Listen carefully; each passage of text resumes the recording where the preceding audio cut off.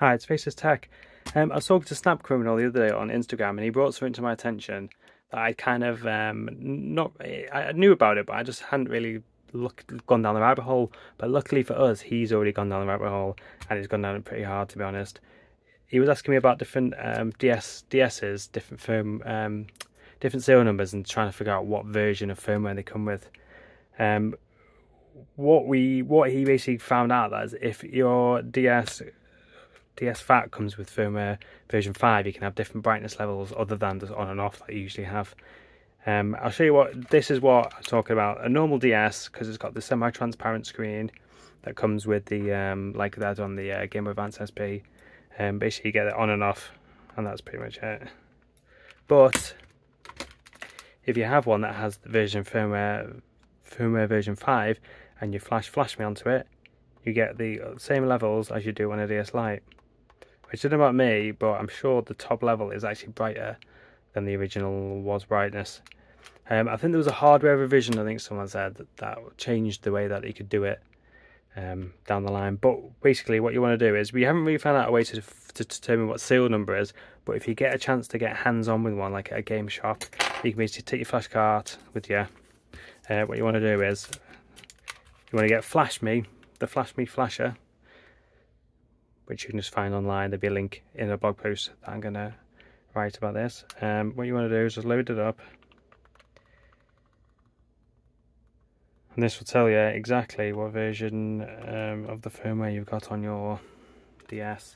So basically what you do is, you see here, you have the original firmware, you have the current firmware, and then you have the firmware version that you can flash through this flasher. So basically what you want is a version 5. If you've got one with a version 5 on it, then you can flashme, and it'll let you have the 4 different brightness levels, which I thought was really cool.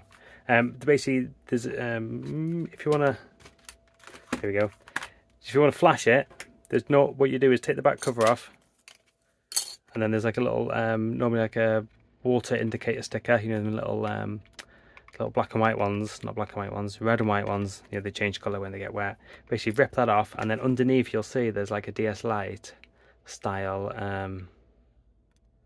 2 points. Basically what you do is load up the firmware, load up the flasher, and it'll say get ready. Short them 2 points. I normally use like an Allen key that'll fit in there, or you can even use like a Q-tip, take the bud off, put a bit of tin foil on there, just something to make the contact. You know, it doesn't matter if you break the contact, you can just it'll just stop, pause, and if you carry on, and then if you remake the contact, it'll just carry on from there. I've got a blog post as well that accompany this with a bit more details, and there's a way to, if you have like a bad flash, there's a way to recover from that, which is quite handy to do. So, you know, it's kind of, as long as you get like 1% flash, you're pretty much safe.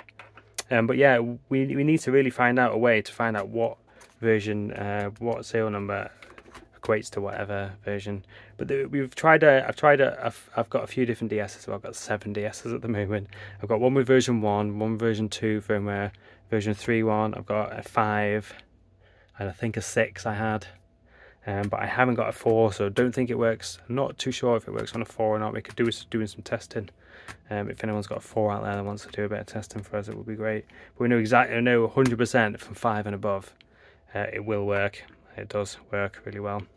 So yeah, as usual, blog post in the description with a bit more info. And as usual, thanks for watching. Bye.